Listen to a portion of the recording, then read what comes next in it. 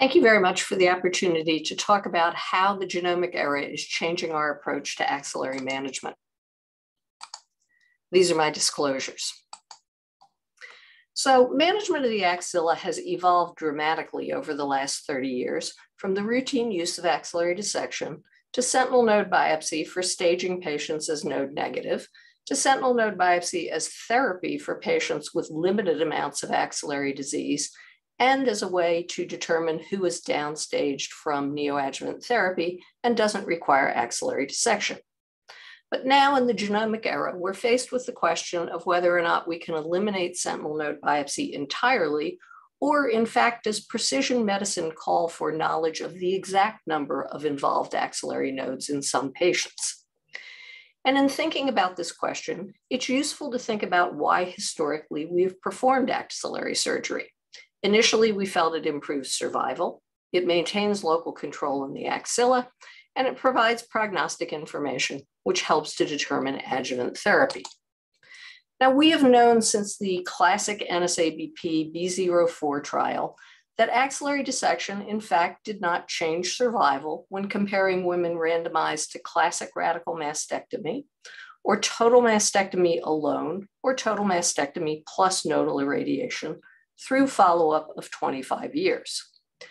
This study did not actually change practice because at that time, nodal metastases were considered an indication for systemic therapy. But we've seen this principle re-demonstrated again more recently in the ACOSOG Z11 and Amorose trials, where patients with involvement of one or two sentinel nodes were randomized to classic axillary dissection or sentinel node biopsy alone in the case of Z11, or with radiotherapy in the case of Amorose. And again, with follow-ups through 10 to 12 years, we see no survival differences. So if axillary dissection isn't necessary for survival, or axillary surgery doesn't contribute to survival, is it necessary for local control? And of course, its importance for local control depends on the risk of nodal metastases. We have known for a long time, as illustrated in this slide, that the likelihood of nodal metastases is related to tumor size, which is shown on the x-axis. And you see that it's really only when tumors get to be 1.5 centimeters or less that the incidence of nodal metastases falls below 20%. More recently, we have learned that the likelihood of nodal metastases varies with ER, PR, and HER2 status, as illustrated in this study. In this era of screening and breast cancer awareness, the majority of women, regardless of receptor status, do not have metastases to 4 or more nodes. However, as illustrated here, patients with HER2 overexpressing breast cancers, even after adjustment for other tumor features, are significantly more likely to have nodal macrometastases and to have 4 or more nodal macrometastases than those with ER positive or triple negative breast cancer. So the real clinical question is, if you're faced with a patient who has a clinically negative axilla on physical examination, what's the likelihood of nodal metastases? And that's illustrated in 2 studies from Memorial Sloan Kettering, shown here.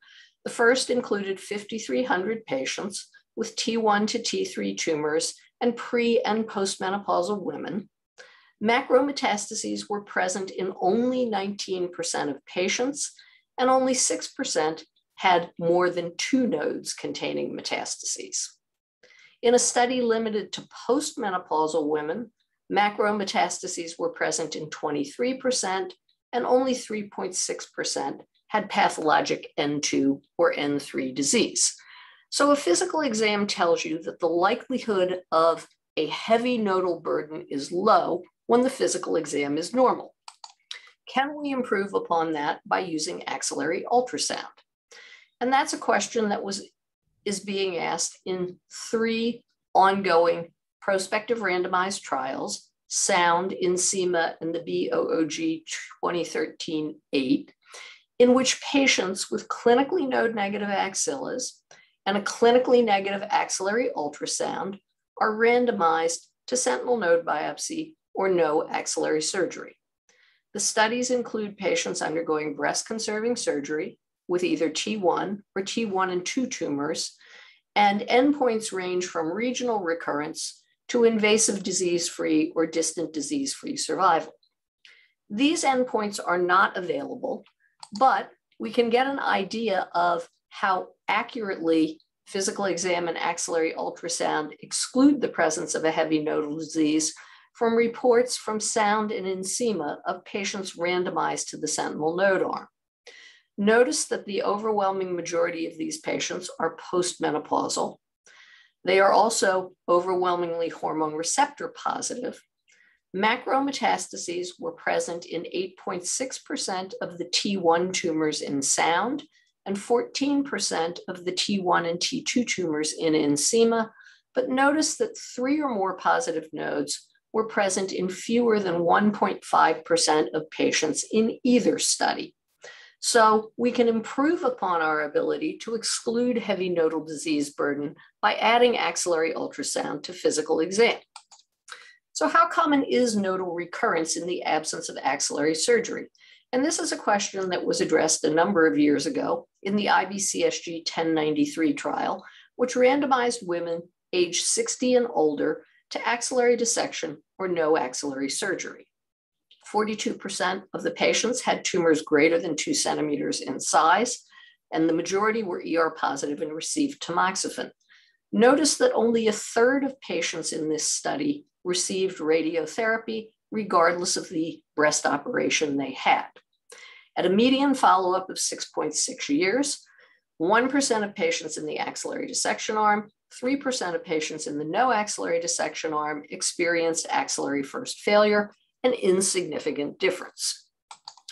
We can glean further information on the risk of axillary failure from the CALGB 9343 trial, which was a study looking at the benefit of radiotherapy in estrogen receptor positive women aged 70 and older with clinical stage 1 breast cancers who were receiving tamoxifen. But axillary management in this study varied from axillary dissection, where there were no axillary recurrences, to tamoxifen plus radiotherapy and no axillary surgery, where again there were no axillary recurrences, or tamoxifen alone, where 3% of patients at a median follow-up of 12.6 years had experienced an axillary recurrence. So in selected patient subgroups, local control is readily maintained in the axilla without any axillary surgery.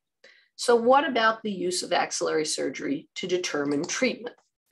We have accepted that sentinel node biopsy is not necessary in women aged 70 and older with hormone receptor positive HER2 negative breast cancers that are clinical stage 1 or stage 2. But if axillary surgery doesn't contribute to survival and isn't necessary for local control, can we expand this population who has no axillary surgery, or do we need to increase the use of axillary dissection to more precisely tailor therapy? I have shown you that we can identify patients at low risk of nodal metastases, but what about the patient population where therapy is not changed by the identification of nodal metastases, a group not limited to low-risk patients? So if we look first at patients with HER2 overexpressing breast cancers and current recommendations for treatment from the NCCN and the St. Gallen Consensus Conference, you see that for those who have stage 2 or 3 disease, neoadjuvant therapy is the preferred approach. For those with smaller cancers, clinical stage 1 cancers that are node negative, the chemotherapy backbone will vary based on the identification of nodal metastases. And as I showed you before, HER2 overexpressing cancers are the cancers most likely to have nodal disease. So here, there may be a favorable risk-benefit ratio for nodal staging. In contrast, when we look at triple-negative breast cancer, we see that again, neoadjuvant therapy is the preferred approach for clinical stage 2 or 3 patients, and that for tumors greater than 5 millimeters in size, chemotherapy is routine in most settings. Therefore, nodal status is likely to have minimal impact on systemic therapy choices for patients with tumors greater than 5 millimeters in size who are undergoing upfront surgery. And as I showed you before, triple negative cancers are those that are least likely to have nodal metastases suggesting a less favorable ratio for nodal staging in this subset. Things are a little bit more complicated in the ER-positive, HER2-negative patients. We now recognize that while endocrine therapy is the mainstay of treatment for this patient population, that some subsets do benefit from chemotherapy. The TAILOR-X trial in node-negative patients with recurrence scores of 11 to 25 showed no difference in 9-year invasive disease-free survival between those treated with endocrine therapy alone or endocrine therapy plus chemotherapy when you look at the entire study population. However, when we break this down by age, we see that as recurrence score, shown on the x-axis of these graphs, increases, in premenopausal women, there is a trend toward an increasing benefit of chemotherapy, shown in the blue lines, whereas in postmenopausal women, we see no such trend. In contrast, in the RxPonder trial, a study of patients with metastases in 1 to 3 nodes and recurrence scores of 25 or less, who were randomized to endocrine therapy alone or chemotherapy plus endocrine therapy, here we see very clear differences between the pre and the postmenopausal subsets. For postmenopausal women, there was no benefit for the addition of chemotherapy, whereas for premenopausal women, a statistically significant benefit was seen. So when we think about nodal status in ER-positive, HER2-negative premenopausal women, nodal metastases indicate the need for chemotherapy regardless of the 21-gene recurrence score. In node-negative patients, the recurrence score result is the primary determinant of chemotherapy use. So for this patient subset, axillary staging with sentinel node biopsy remains critical for systemic therapy decision-making. In contrast, in postmenopausal women, recurrence score determines the benefit of chemotherapy in both node-positive and node-negative patients, so maybe axillary staging isn't necessary. But wait a minute, RxPonder included only patients with 1 to 3 involved nodes, so maybe patients with metastases in 1 or 2 sentinel nodes should have an axillary dissection to see if they have involvement of more than 3 lymph nodes. But if we look a little more closely at who was enrolled in RxPonder, what we see is that patients were eligible if they had sentinel node biopsy alone. And in fact, 37.4% of patients enrolled in this trial had sentinel node biopsy alone. When we look at the forest plots examining benefit of chemotherapy versus endocrine therapy alone in the postmenopausal subset, you see, first of all, that there is no evidence of chemotherapy based on the number of lymph nodes involved, ranging from 1 to 3. And if we look at patients who had sentinel node biopsy alone versus full axillary dissection, again, we see no significant benefit for chemotherapy in the sentinel node subgroup. So if we again ask this question, do we need to do axillary dissection in this ER-positive, HER2-negative postmenopausal subset if metastases are present in 1 or 2 sentinel nodes to determine if RxPonder applies? I would remind you that involvement of 4 or more nodes in clinically node-negative patients with a normal axillary ultrasound is seen in fewer than 2% of patients. A substantial proportion of those enrolled in RxPonder had sentinel node biopsy alone, and there was no trend for a benefit for chemotherapy in this subset, and no trend for chemotherapy benefit as the number of nodes involved increased. So I would say that overall, the risk-benefit ratio for doing axillary dissection in this large subset of postmenopausal women is unfavorable. So what about MONARCH-E, a trial in estrogen receptor positive HER2 negative women that demonstrated a benefit for the addition of abemaciclib to endocrine therapy in high-risk women?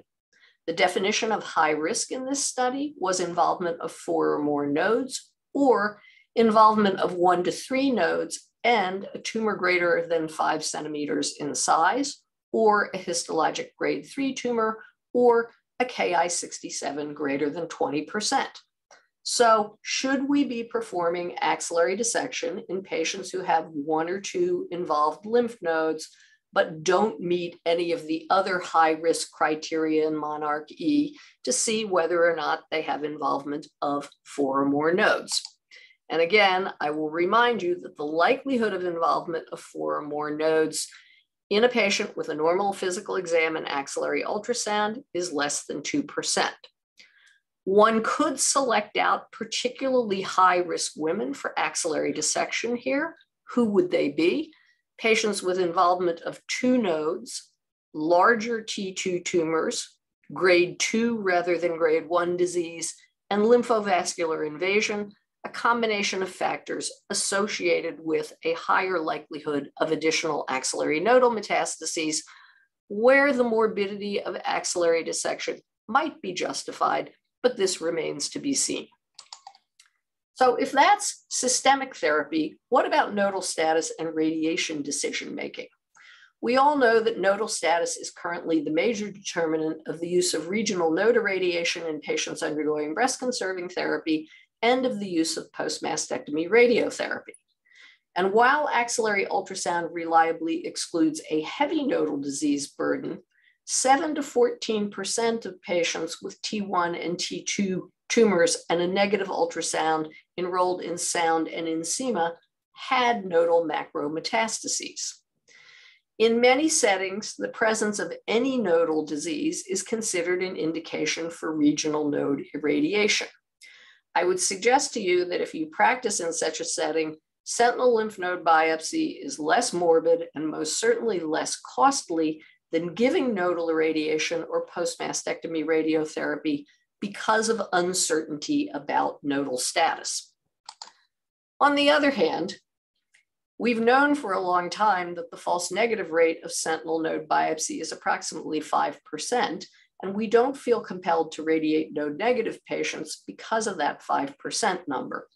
I think the hope for the future is that ongoing trials attempting to refine the use of nodal radiotherapy and PMRT in biologic low-risk women may alter the current calculus that any nodal metastases are an indication for radiotherapy. So in conclusion, what I hope I have shown you today is that in small clinically node-negative cancers, a heavy axillary tumor burden is uncommon. That's based on physical exam alone and can be improved further with axillary ultrasound, and sentinel node biopsy is not needed for local control. Nodal status remains important for systemic therapy selection in some populations of breast cancer patients, including ER-positive, HER2-negative premenopausal women, those with HER2 overexpressing cancers that are 2 centimeters or less in size who are not receiving neoadjuvant chemotherapy, triple negative cancers less than 5 millimeters in size, and of course, after neoadjuvant therapy to determine completeness of response. For the majority of breast cancer patients, meaning ER-positive postmenopausal women, nodal status is no longer the determinant of systemic therapy, but nodal metastases remain the primary determinant of the need for regional node irradiation and post-mastectomy radiotherapy. And for that reason, until that changes, axillary staging is likely to stay with us. I will leave you with the thought that the genomic era does offer the opportunity for less axillary surgery in a significant number of breast cancer patients, but it will require acceptance of a somewhat greater amount of uncertainty than physicians have historically been comfortable with. I thank you for your attention and for the opportunity to give this talk today.